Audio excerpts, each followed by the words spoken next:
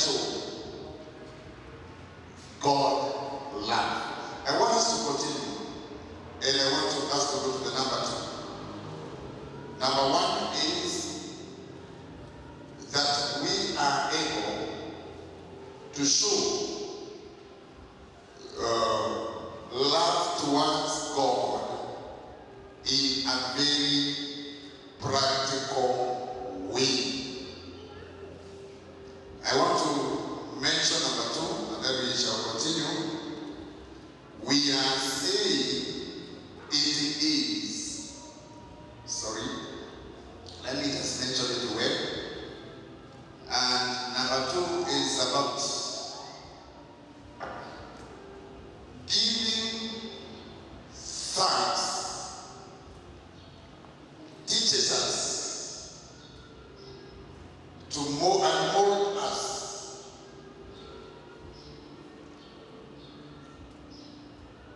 to be able to respond positively instead of responding negatively in the times and every circumstance of our life. When we are talking about thanksgiving, when we continually give thanks, when we continually give thanks, we learn. Praise the Lord. It molds us, you know. Practice and practice makes perfect. It is not about practicing, it is about what we become as we continually give thanks. Giving thanks changes our attitude towards God and what happens in our lives. So we are saying, instead of being negative implies when we come across politics like the wife of like Job and his wife. When things are good, I am praising God, I am worshiping God, I am celebrating God. But when things go the other way, you find, according to the Bible, the wife of Job was telling Job, curse God and die. So it implies when we have not developed the attitude of thanksgiving, it is very hard to give God praise during hard times. May we receive this grace in Jesus' name. So when we are giving thanks, we are not just giving an offering. We are not just doing it so that we may be blessed. We are doing it to mold ourselves, to make us become in the nature that God desires. The Bible says it is the will of God. It is the will of God to give thanks in Christ Jesus. And it is the nature of Jesus because in every circumstance, I want to remind you, every time Jesus was facing a challenge, like the feeding of the 5,000, it was a great challenge. But Jesus seems to be very at ease in every circumstance. Even he does not worry. He does not think. He does not think. What will these people see? Because those who continually give thanks,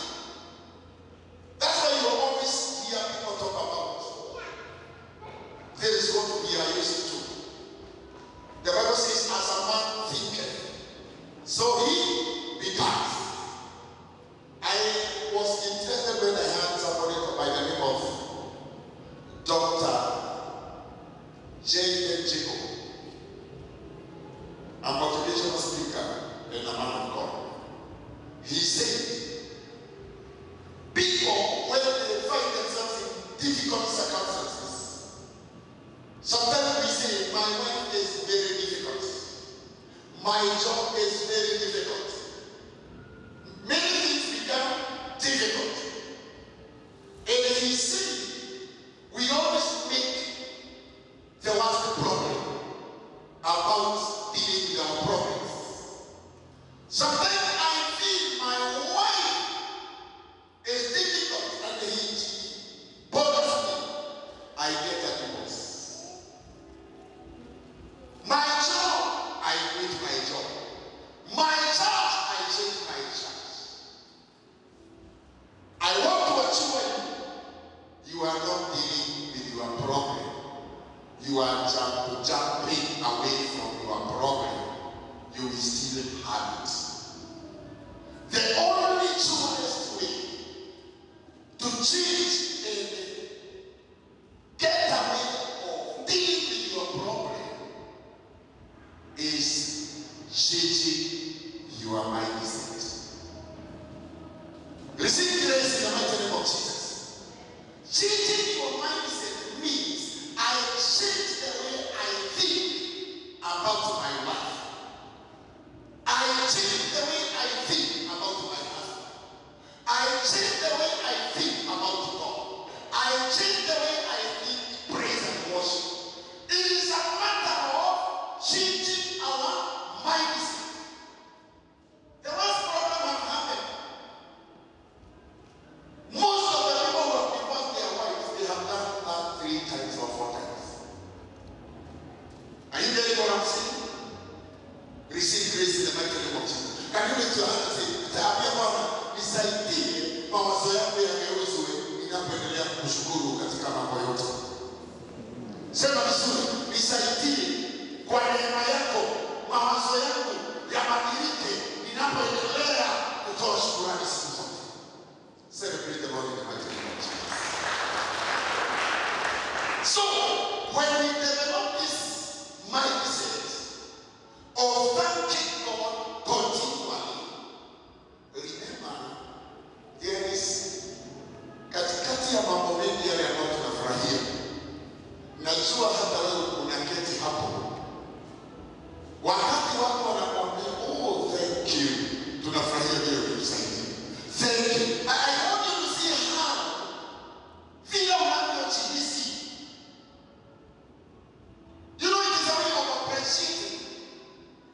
And you feel lifted, and you feel honored, and you feel praise the Lord. What about God? And that's why I was telling you, Jesus was very much disappointed when they did not come to give thanks. Let me continue. It helps you. I remember I mentioned that some other time. When you develop this attitude of thanksgiving, gradually and permanently will never be a part of your life. Until you never. You will always be able to focus on the position. But focus only on what you can see to be able to lift the other person. Not only about God, even other people. When you develop a heart of thanksgiving towards God, you will always appreciate the work of God, which is the brothers and sisters in this church. And any other born again person, because they are the work of God. We give thanks because we give thanks to God because of His wonderful works. Change your mindset and see your brother in Christ. It's a wonderful work of God. Because at the top Jesus, I want you to consider the one why Jesus went on the cross. He went there, he was crucified. He said it is finished. There was forgiveness of sins. We got a high priest. And that's why we are seated here. We are able to worship God. We have confidence because of the blood of Jesus. God seeks for us to worship in His very truth. Stop complaining about your brother. Stop complaining about your sister. They have the mark of the blood of Jesus. What you can do best, it is to pray for them. Tell your neighbor it is to pray for your brother. Waambie tu watu ambao wanasikia. Waambie ombea ndugu yako, ombea dada yako, ili wewe unamtukuza Mungu katika kazi yake. Are you getting it? away. Unajua sometimes wakati mwingine unapoanza kufikiria ya kwamba na huyu mtu ni msumbufu sana, unarudia tena huyu mtu ni msumbufu sana. Do you know what you are doing from your heart? You are wishing him away. Receive grace in Jesus' name. And the solution to that is to appreciate. It is to give thanks to God. It is changing your attitude. It is changing your mindset. Rather not really attitude, but your mindset. How you see people. Changing how you see people makes you a better person. Sometimes nobody needs to change around you. What needs to change is how you see people. Nobody is perfect. If you get this in your mind, that there is nobody who is perfect, you will love everyone. So that we may pray for them, that God may give them strength and ability to walk out of their weaknesses. And then we capitalize on their strength. That is the work of the mind. Then you give your heart a good work to do. Instead of cursing people, you make intercession for them. And we celebrate God. I want you to get that today. So I say, some giving teaches us, it molds us to be able to respond positively in every situation. And you know, in many circumstances, we have people, we have brothers, we have sisters. There is my mother, there is my sister, biological. And as we continue, get that calmness. Did you know even some of our hasty decisions have been contributed by our mindset? I want to go away with this job so that I may get another good job. You're not doing it because it is really good. It is just you are thinking because you have found so and so is doing very well. There's a banker. So and so is doing very well. Selling cloth. Receive the grace of God. Also, let's have this mindset. You are never better than anyone. Even when we say you are not best, it does not mean you are better than your brother. Hello? That is wrong thinking. I am God's best. But in my life, I need to be competent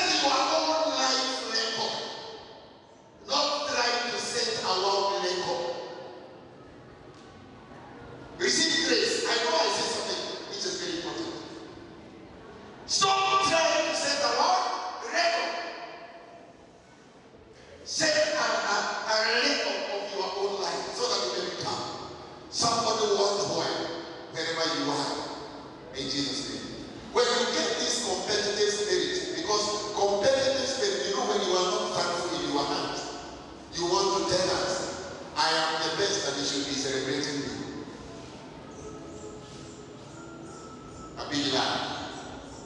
Are we going to the devil?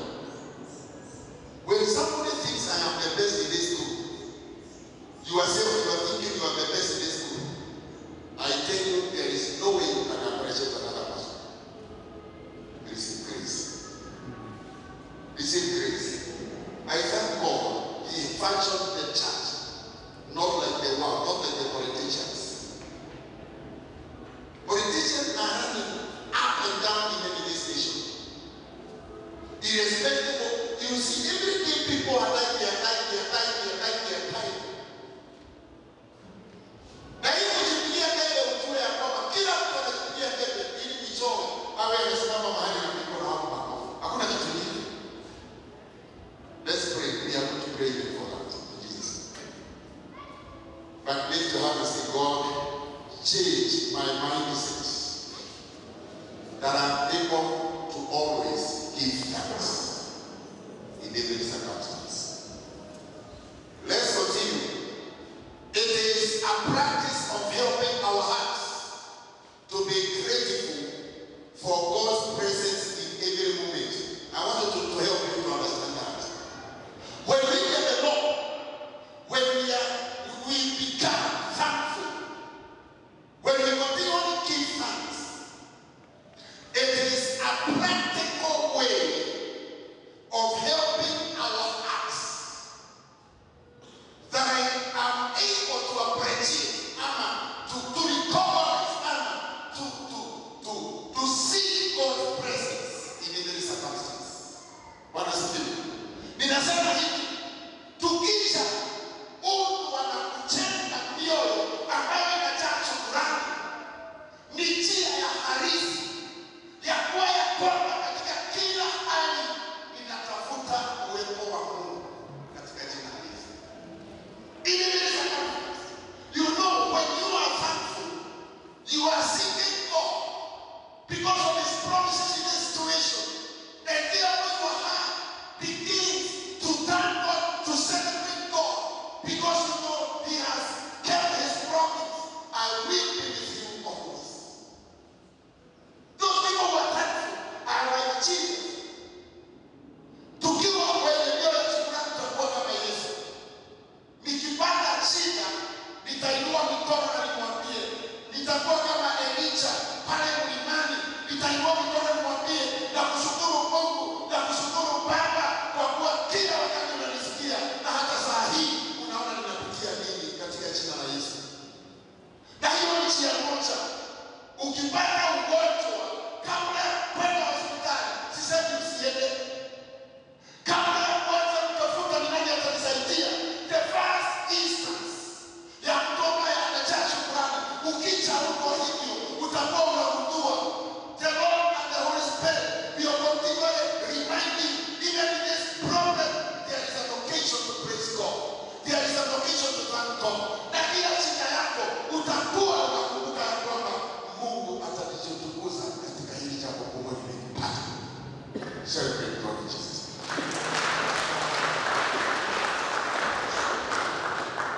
God's presence is everywhere. But you capture God's presence by appreciating Him. You capture God's presence by being thankful. He is everywhere. He is under the sea. So if people follow you into the sea and you start worshiping God, you recognize God like Jonah. Even in the belly of the fish, you will experience the power of God's presence. Receive grace in Jesus' name. So what I'm saying, I want to finish this. Instead of striving, instead of struggling, always appreciate God's presence in thanksgiving. Popote vile. Shadrach, Meshach, and Abednego. Shadrach, Meshach, and Abednego, they say, if our God saves us from your hands, we worship Him. But even if He does not, be it known to you, King, we cannot worship your idol. Receive this kind of understanding.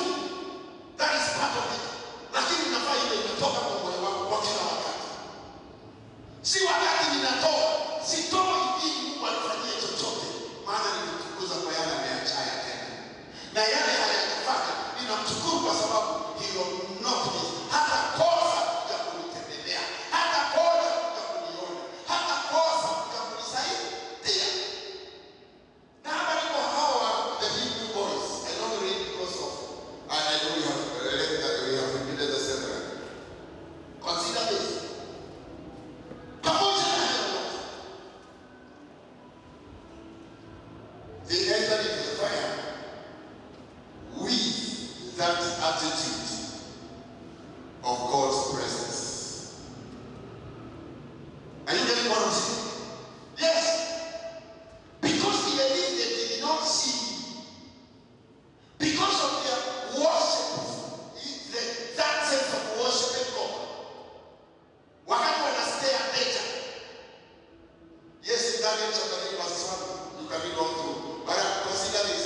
If that is the case, our God whom we serve is able to deliver us from the burning, fiery furnace. And he will deliver us from your hands, O King. The fire is there. The fire is there. The disease is there. The challenge of the family is there. Capture God's presence by the affirmative way of presence. You see what they say? Our God, who we serve, is able to deliver us from the burning fiery furnace, and he will deliver us from your hands. Don't you see what they are saying? They are saying, together with whatever is happening, our God cannot compare with your gods. We are serving a good God. Not the able. We are serving a God who has all the power, who has all the authority, and then nothing is impossible in his hands. So, they compared God with their gods, and they will see no God. Can you ever celebrate God? My God, can you celebrate God? Can you declare, my God can compare to no other God? My God does not compare to any other God. Celebrate him in the mighty name of Jesus. Also, look at them. They also are saying, you are a king yourself. But our God is also a king. And he is the king of kings. So together with all the power you have, together with all your ability, our God will deliver us from your hands.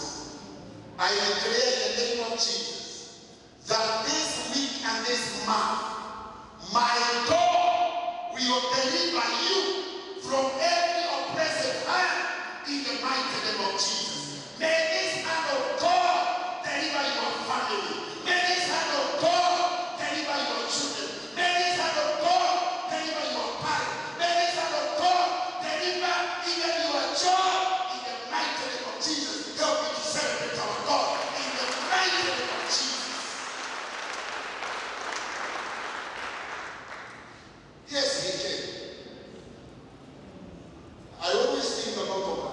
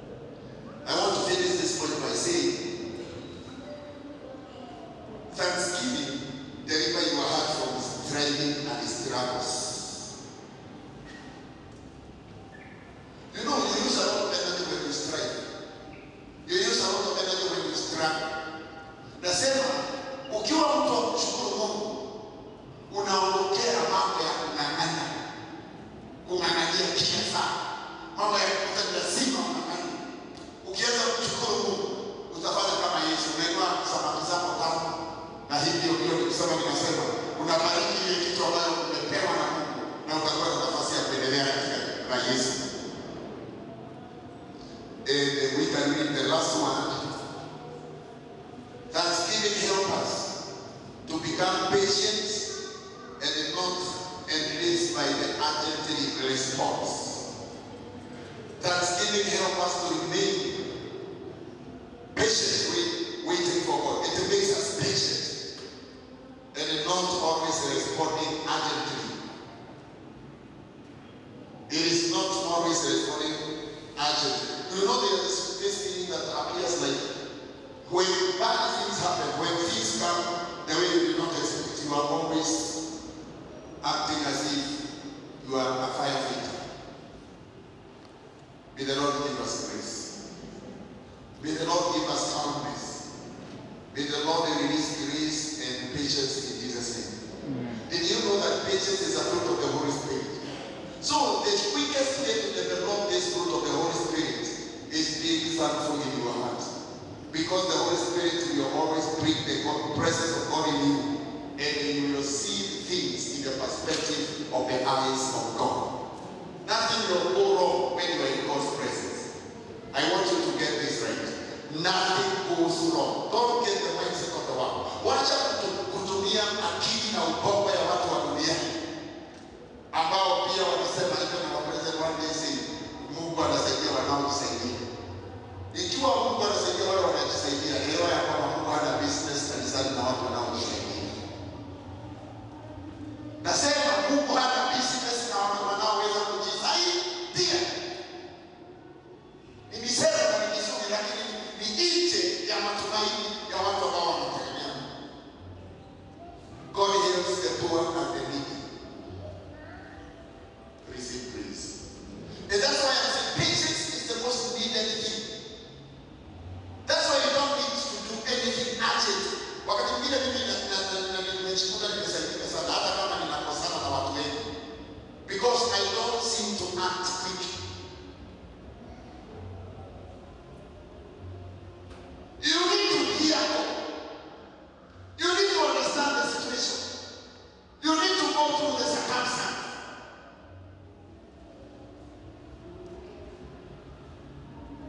Hallelujah. God has not given us the spirit of the firefighter, because He is able to quench your fires. The Bible talks about quenching the fiery darts through your faith.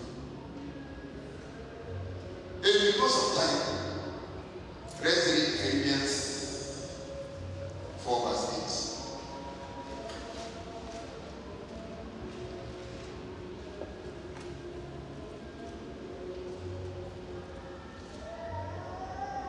Very quickly, I'm about to finish. Finally, brethren, whatever things are true, whatever things are noble, whatever things are just, whatever things are pure, whatever things are lovely, you know, we are talking about our fixed. Hallelujah. Receive this grace in Jesus' name. Whatever things are just, get a mindset to it, which has the justice of God. Get a mindset, whatever things that are pure. Purity is what has made us be what we are as God's children.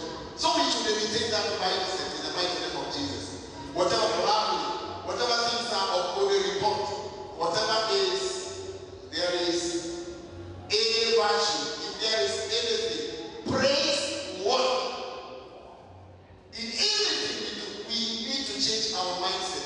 I will pray that you go home and also think on that word. Do I have my mind? Does my mind have a reflection of the truth of the word of God? When I do things, is it grace?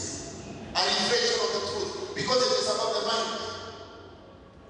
No. As you behave and relate, does your character portray nobility, a noble person? Are you presentable according to your mind? Whatever you are doing, you know, as a man thinking. Whatever is praiseworthy, help me to celebrate God.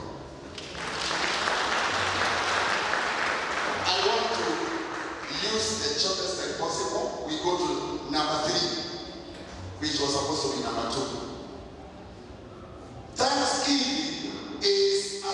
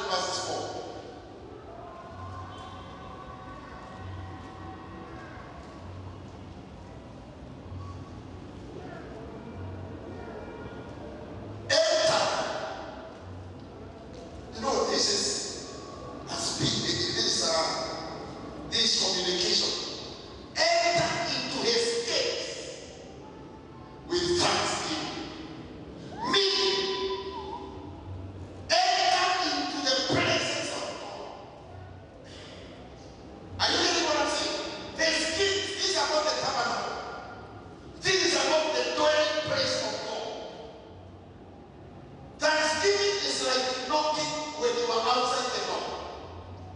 Anytime you are praising God. Hallelujah. If you need accommodation in the presence of God, develop an attitude of thanksgiving. God will always, the Holy Spirit will always be quenched if you go to Him asking questions. I love people who talk about prayer, but sometimes we go overboard. Sometimes we talk things that are not available sometimes. You hear people say, oh, ask God the questions. Go to job and understand. When you ask God questions, your problem increases. But go thankfully before God. Go to Him, give Him thanks. And there are some words I want to use here. Into His course with Him, praise. I don't want to remember, I said all the praise. I said you cannot separate thanksgiving and praise. When you are talking about Iyana, which means to praise, give offering. If the bless is what you want to listen, can you praise the name of God? It is not you don't necessarily need to tell God, I bless your name. Communication here is this. When you go into the presence of God in thanksgiving and in praise, you are blessing the name of God. Are you getting what I'm saying? You are blessing the name of God. When you say, Jehovah, there is none like you. Jehovah, you have helped me all through. Jehovah, I want to walk with you because you are God. Whether in Congo, I see a conditional way, keep. To bless is to show favor. To bless also means to hold in the high esteem. Are you getting it? There is wanadamu hawezi bariki Mungu. Lakini sasa kwa kulitukuza jina lake, kwa kulibariki jina lake, kwa kusema maneno ambayo ni matamu, unapomtukuza unafanya jina lako litukuzwe. Hallowed be thy name. Let your name be separated from any other name. You are blessing it, you are consecrating it. And the one, another choice way of telling God, when we go to prayer, you should always sit tight and consecrate the name of the Lord in your heart. Your name is hallowed with me. Be thankful and bless His name. Praise the Lord. Why did the now kwa dakika chache hizo ambazo nimebakisha. I want you to know this. God alone is worthy of being worshipped. It is God alone who is worthy of worship. Ndio tumesikia pale. Peke yake ndiye anafaa kuabudiwa. Peke yake ndiye anafaa ibada kuabudiwa. You know kuna watu wanaabudu watu. It is an attitude of the heart. This selfless form of worship. Hii hali tunaita selfless, ile ambayo siigizi mambo yangu. Nataka kusema ya kwamba wakati tunaomba tunaambia Mungu tunataka nini. Are you getting it? Lakini sasa ninapokuabudu katika shukrani, hakuna kitu yangu ninaingiza. Ni moyo wangu inaenda nje kumwambia vile alivyo mzuri, vile amenisaidia, na sitarajii saa hii sitakuja kupokea kitu kwako. Are we getting it? But eventually, those who are thankful, they will get what they did not ask, because God has promised many things to those who worship Him. It's very truth. But let you know. So we are saying there is an attitude, ni njia ya roho ya mwamini katika Kristo Yesu kuingia katika uwepo wake. Enter His presence. Look here. Joy willingly and joyfully. The only way you can worship God in thanksgiving is with a willing heart.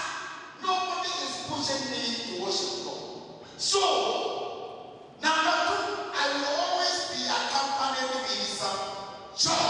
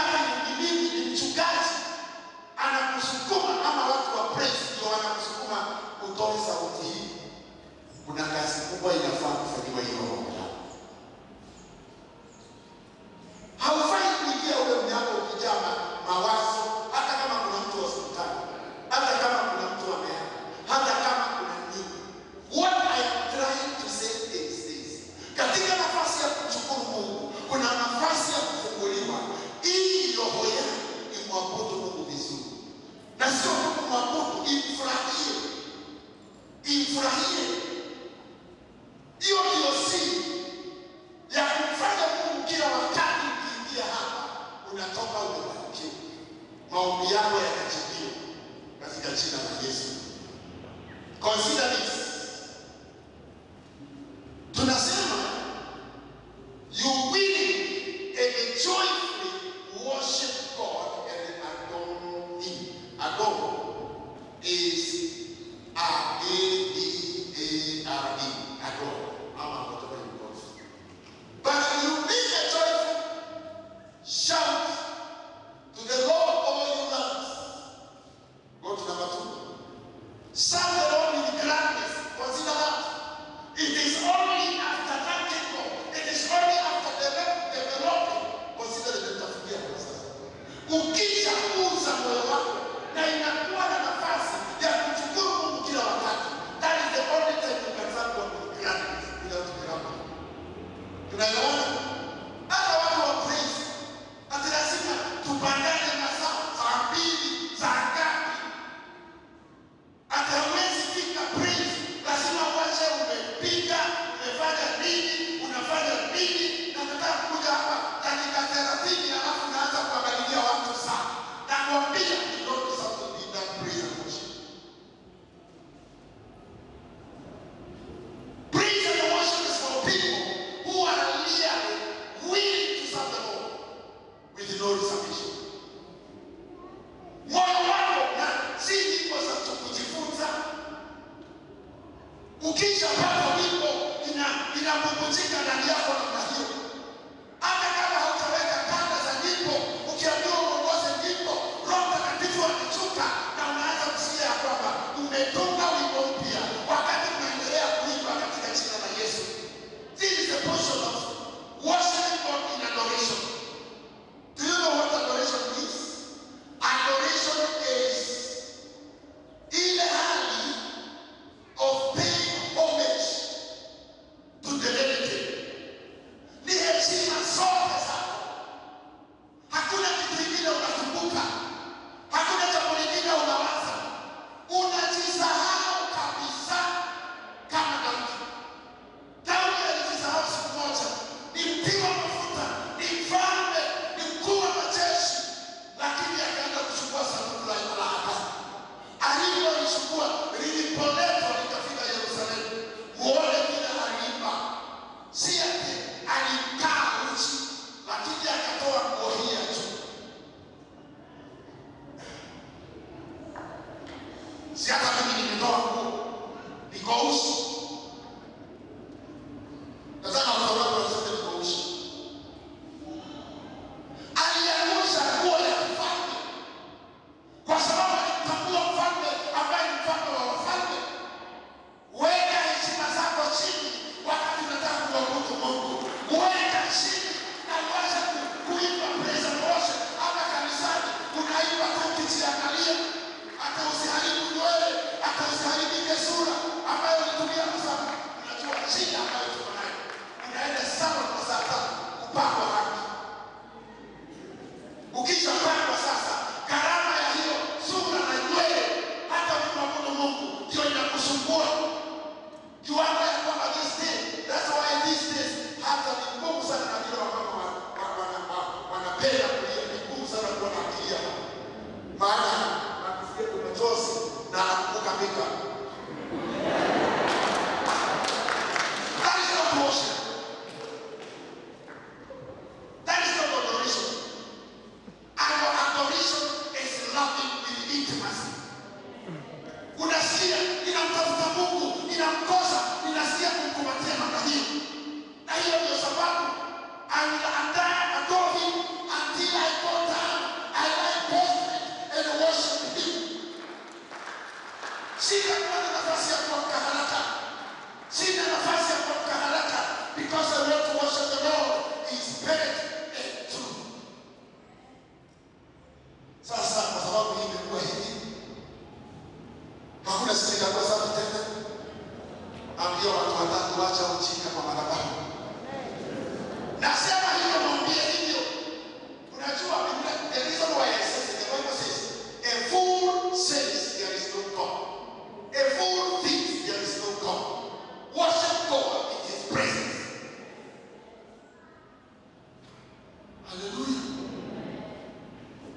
Sasa kuna watu wengine gani pastor? Sasa hawarudi mke wake. Anarudi mwingine achukua hizo nguo anapata baraka ile.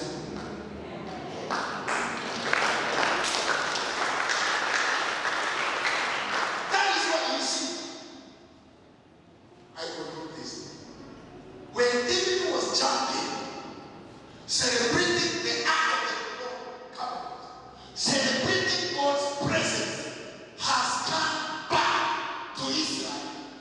Michal, David's wife. Somebody ambaye Daudi alikulipia mahali ambayo aliitishwa na Saul for a king ya Wafilisti. Alitahiri juu ya kile kilichokuwa.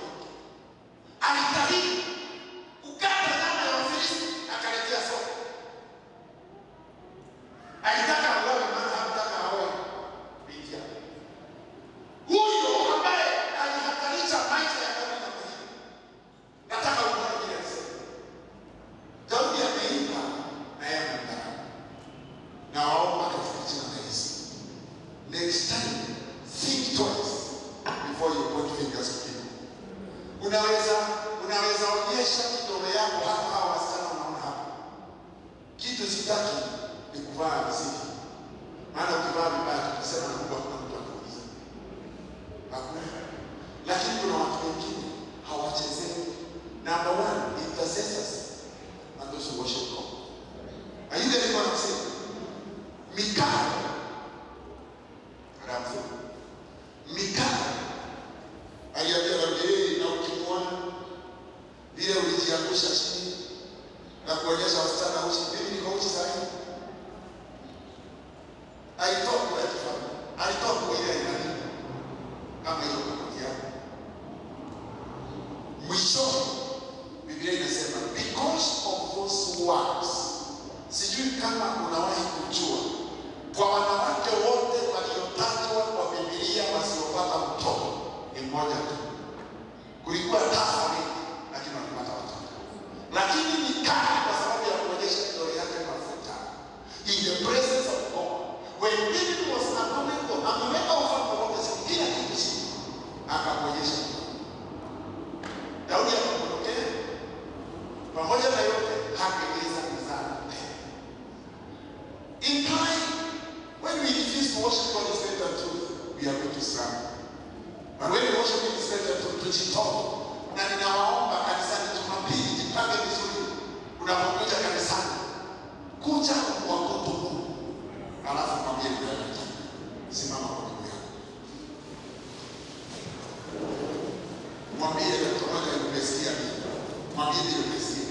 Lakini nataka mwambie Bwana, ninaomba usaidie mawazo yako. Yageuza vizuri, nianze kuabudu vifahamu. Namba 2, naomba unipe nafasi ya kwamba ninapokuona wewe, ninapoendelea kuabudu na kufanya mambo yangu, sitakulinganisha na mwingine. Open your mouth in the mighty name of Jesus. Do you know the surest way to receive the Holy Spirit? It is to worship God. It is to adore God. It is to give Him praise. It is to celebrate Him in the mighty name of Jesus. We did not be one. Kuambia Bwana nitakase, maana utakaso ndio inasaidia mtu. Utakaso ndio inawezesha mtu katika jina la Yesu Kristo. I worship God and give you praise. I worship God and give you glory. I worship myself and exalt